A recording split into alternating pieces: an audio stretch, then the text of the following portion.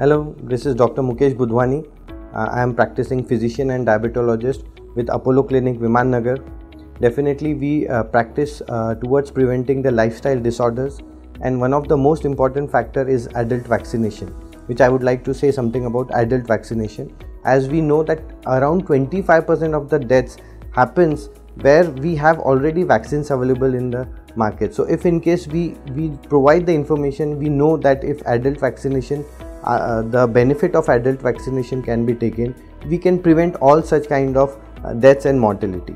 We know the vaccinations available for influenza, pneumococcal, which is a very deadly disease, meningococcal, we know measles, mumps, rubella.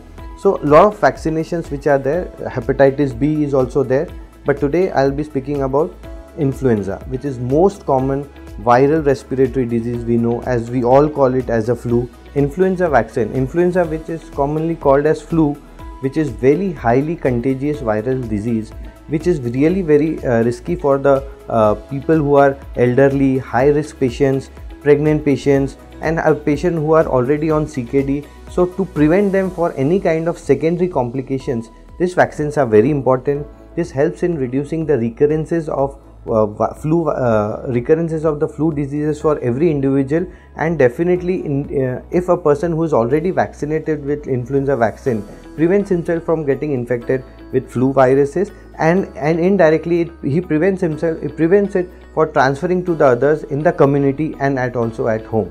So a vaccine helps in reducing the risk of recurrence for patient himself and for the community. So it is highly recommended for everyone to take the influenza vaccine on yearly basis to build up the immunity against this deadly viral influenza disease.